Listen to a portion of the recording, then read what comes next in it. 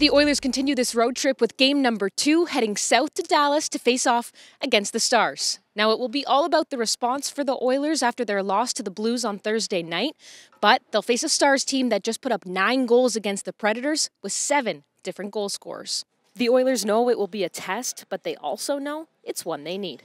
Yeah, obviously they're a really good team. You look at them in the standings and the success they've had so far this year, and they do have a lot of offensive firepower. So I think for us, it's a good test, exactly what we need. Coming off a game where we gave up 6, to go against a team that can, has the ability to put up 9 a night. It's important for us to come out with that defensive mindset.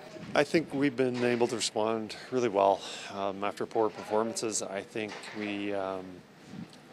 Absolutely, Dallas is coming off a huge win the other night. I think it's just human nature just to play just good enough to win. And when there's an opportunity to relax a little bit, it's just that happens.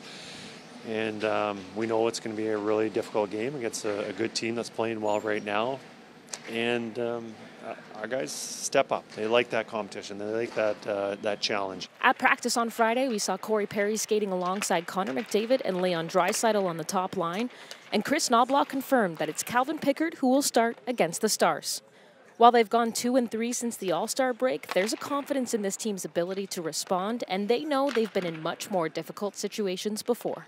Yeah, this is new to us right now. We didn't lose a game for so long, so when you lose, it feels, it doesn't feel good. And but we're taking games. I think we're doing eight games at a time, and we're focusing on winning 5 of those, and that'll put us in a good spot and put us in the postseason. So that's our main focus. We know we're not going to win every game to finish out the year, but I think just to keep our confidence. We know we're a top team in the league, and that's the biggest thing. You can't get frustrated when we're not playing to our best. Just keep feeling good and stick together and keep playing our game, and we'll win a lot of games. Yeah, I think, if you talk about the mental side of it, we've been in some much darker places so far this season. So to win 1, lose 1, and you look at the fashion that we have since getting back from the break, I think we for us, we've been in, like I said, much worse spots, and for us, we got to rely on the fact that when we play the right way, we can win, and we can win on any night against any team. So,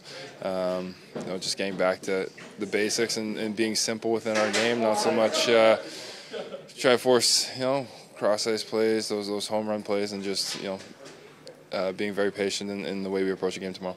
For Oilers TV, I'm Paige Martin.